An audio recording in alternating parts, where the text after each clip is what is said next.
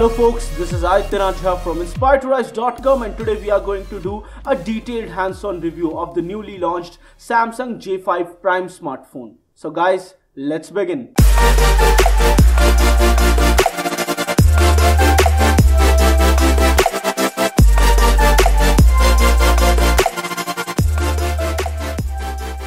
The Samsung Galaxy J5 Prime comes with a 5.5-inch Full HD display and it comes with a full metal unibody design. The smartphone does feel premium in hand, and on the left hand side we have the volume rocker for the smartphone. You get the SIM tray slot and the micro SD card slot. On the bottom we have the micro USB port, 3.5mm jack and the small hole for the microphone.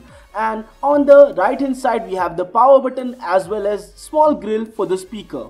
It supports microSD expandable storage up to 256GB. It has a dedicated microSD card slot and the home button has a fingerprint scanner also. Inside the hood it comes with a 1.4GHz quad-core processor and it comes with 2GB of RAM, 16GB of internal storage and 2400 mAh of battery on this smartphone. It comes with the accelerometer and proximity sensor but no gyroscope. It scored around 36,180 on the Antutu benchmark, which is an average score, 59.3 frames per second on the Nina Mark II benchmark, which is a good score. It comes with a 13-megapixel rear camera with f1.9 aperture, autofocus and LED flash, and a front camera of 5 megapixel which has a f2.2 aperture. It has all of these modes and it also supports wide selfie, palm selfie, beauty face feature and all of those features.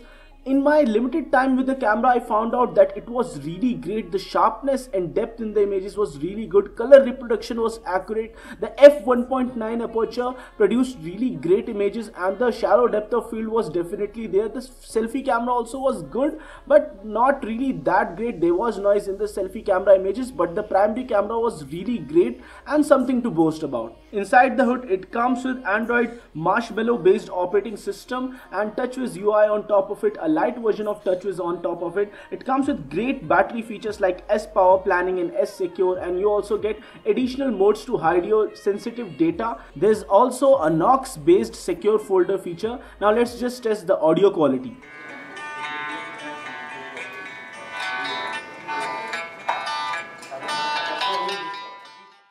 The audio was good, bass was lacking and the speaker placement is definitely very different. It comes in two colors as can be seen over here, golden and black, and when compared with the Galaxy J7 Prime, it's definitely a smaller smartphone but still it does feel premium in hand. Buyers of the Samsung Galaxy J5 Prime on Vodafone network will get additional 9GB of data when they recharge with data pack of 1GB or above, and customers can avail this benefit for 3 recharges for 3 months. From the end of September, J5 Prime would be available for 14,790 and I consider it quite overpriced. So guys, this was it for this video. In case you liked this one, don't forget to hit the thumbs up and don't forget to subscribe to our channel. This is Jha from inspiredtorise.com. Signing off folks, stay inspired to rise.